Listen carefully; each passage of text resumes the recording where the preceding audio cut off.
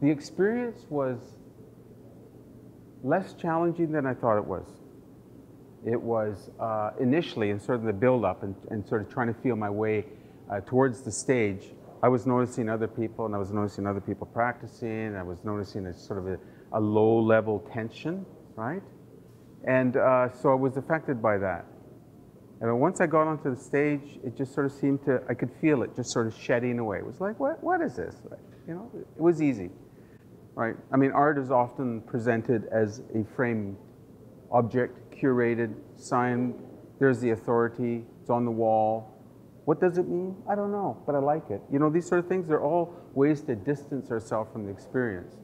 But what I learned was that people want to be connected. They want to be engaged. They want to get their fingers dirty, right? They don't want to feel that they've been left out or insulted or disrespected in any way. What I do is I take totem poles and make them into comic books. And the reason why I do that is I'm trying to take these highly iconic structures and make them available to people who are otherwise feeling isolated.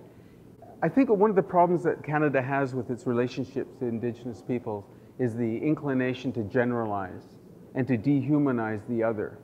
And that's what's happened in Paris, right? It's this violence, and it just keeps slamming back.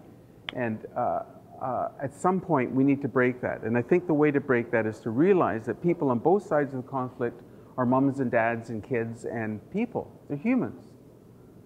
If I can take highly iconic structures and make them accessible to people, and people start to see one another as people, maybe some of these horrors won't happen.